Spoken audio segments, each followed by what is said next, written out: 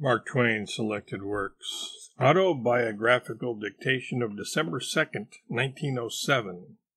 Andrew Carnegie, Theodore Roosevelt, Tom Sawyer, and P.T. Barnum. In his talk about his recent visit by request to the President, Mr. Carnegie very gently criticized a couple of Mr. Roosevelt's latest insanities. One of these is his departure from his last year's requirement of a new battleship per year, and his substituted policy of last week, requiring 4 new battleships right away at a cost of $69 million.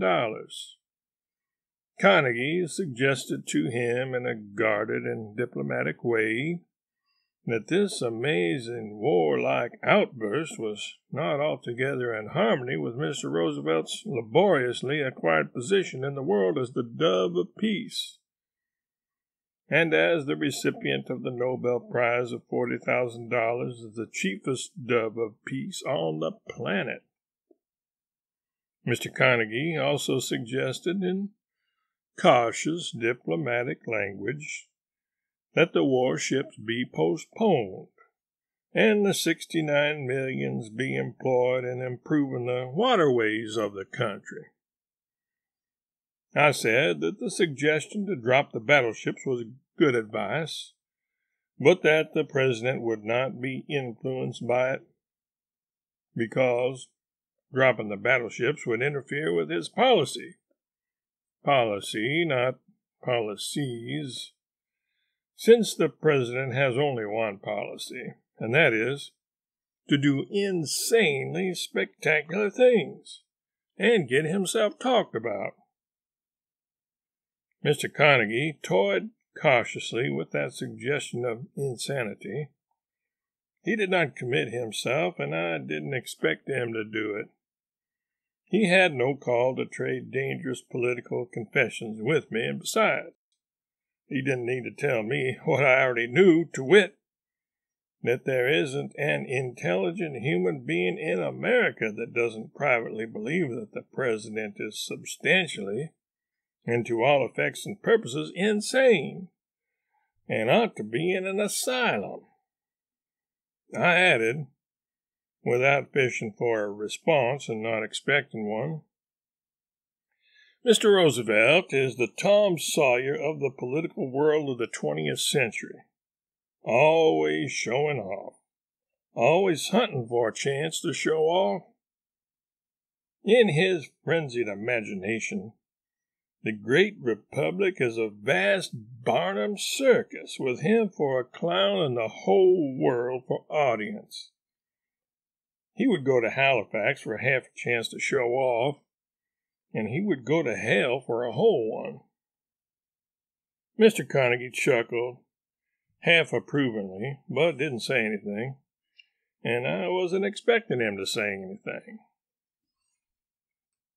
As I have said, Mr. Carnegie mentioned 2 incidents of his Washington visit. One of them was the one I have been talking about, the 4 battleships. The other was the In God We Trust. Away back yonder in the days of the Civil War, a strong effort was made to introduce the name of God into the Constitution.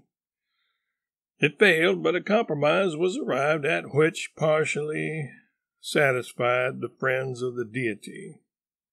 God was left out of the Constitution, but was furnished a front seat on the coins of the country.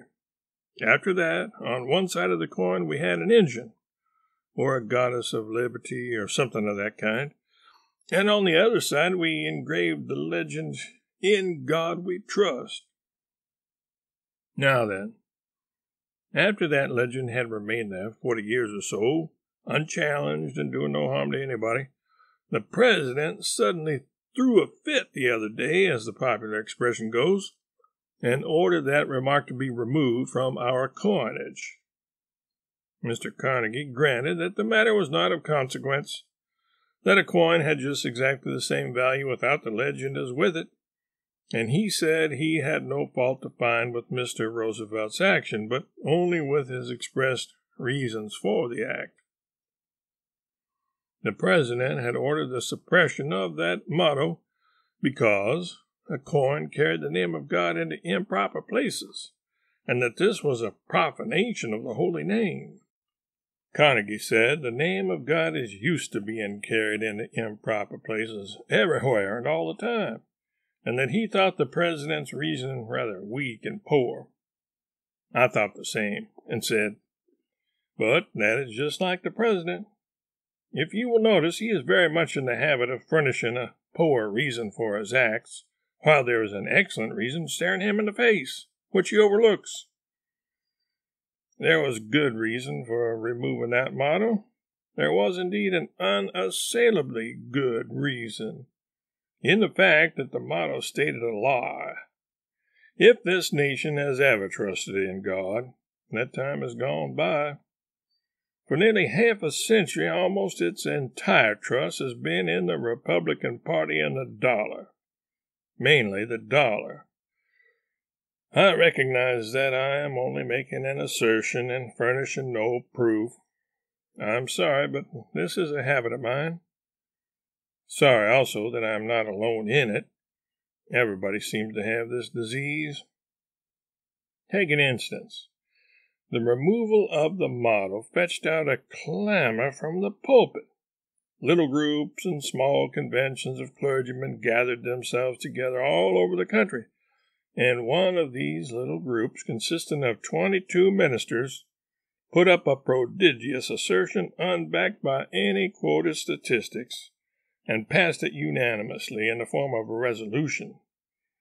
The assertion, to wit, that this is a Christian country. Why, Carnegie, so is hell. Those clergymen know that, inasmuch as straight is the way and narrow is the gate, and few are they that enter in thereat, has had the natural effect of making hell the only really prominent Christian community in any of the worlds.